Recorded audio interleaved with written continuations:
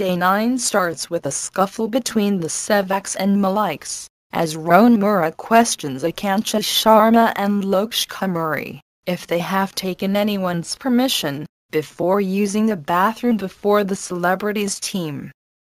Rohan turns to Karan Mura for validation, but Karan agrees with Akansha. A luxury task, both the teams will be assigned the task of washing, cleaning and ironing clothes that will pass by them on a conveyor belt.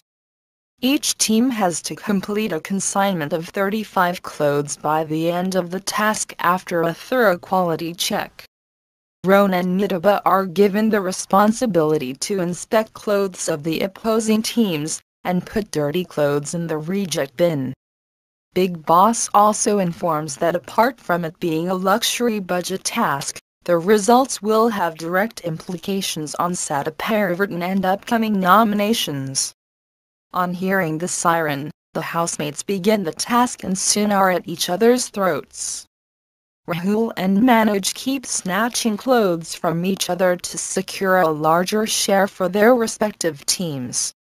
Rohan, as the inspector, instructs the orange team on how they should wash the clothes. Manveer loses his head and asks Rohan to do his job and not interfere.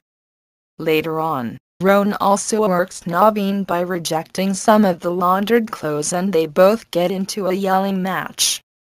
Some hilarious moments ensue when Manoj and Manveer make jokes at Swami Om's expense, after he tells them his intention of making a film based on his life.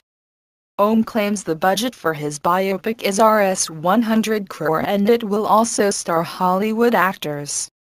Manveer expresses his wish to portray Om in his younger day, while Loksh says that she would like to dance in the movie.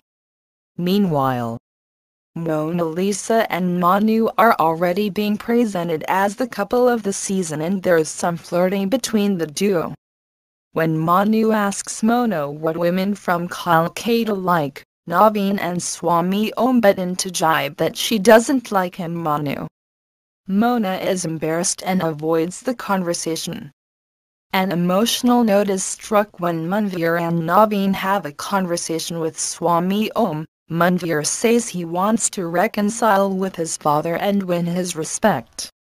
Manu also tells Mona that he is a sensitive person who forms attachments quickly,